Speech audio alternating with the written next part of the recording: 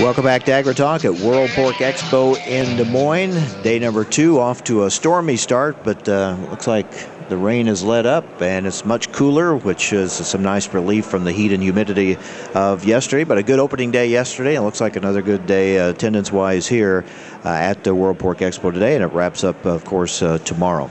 Well, yesterday we talked with Doug Wolf, president of the National Pork Producers Council, and he told us he'd be having some meetings concerning trade with the South Korea ambassador and also government officials here in Iowa. And Doug Wolf joins us again today to give us an update. Thanks for coming back, and tell us, how did the meeting go?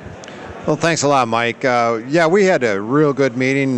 We met with the Korean ambassador and his entourage, and we met with Representative King and had real good open discussion. The ambassador explained where they're at and how soon they need a decision, and basically laid on the line that they're going to need a decision by August in order to get it passed in Korea.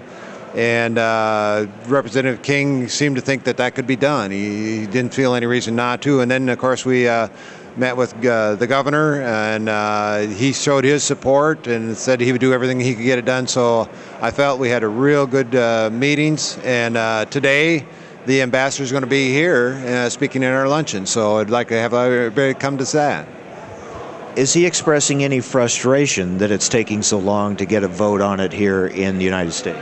Well, I'm not certain he's frustrated any more than we are.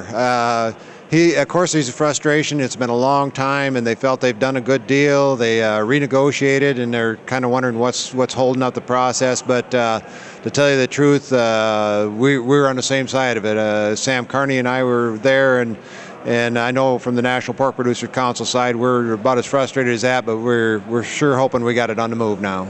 So August, we'd heard earlier that maybe July was the deadline. So now he's saying August, if it can be passed in this country by then they can take care of things on their end?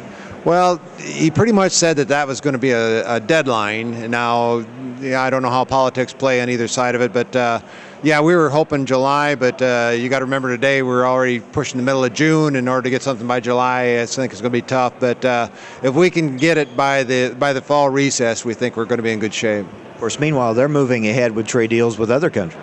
Absolutely. They told us that yesterday, that I believe Korea is signing an agreement with the EU that's going to start in July. And he said basically the clock is ticking, and if we don't get our agreement signed, we're going to lose market share.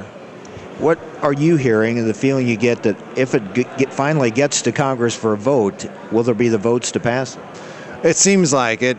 From what little work we've done out on the Hill with our staff, counting votes, it looks pretty good. And Congressman King said that when he gets back to D.C., that he was going to ask the whip to do a count, and he thought if they could come up with the number they needed, that they would go ahead and push to get it approved. What does the South Korea trade agreement mean for the pork industry? What's at stake here? Well, thanks. That's a great deal. First of all, the U.S. pork industry exported about $4.8 billion last year in pork products. So exports are very huge to us, average about $56 a pig. If Korea, we can get that agreement, and of course we were asking for the Colombia and Panama also.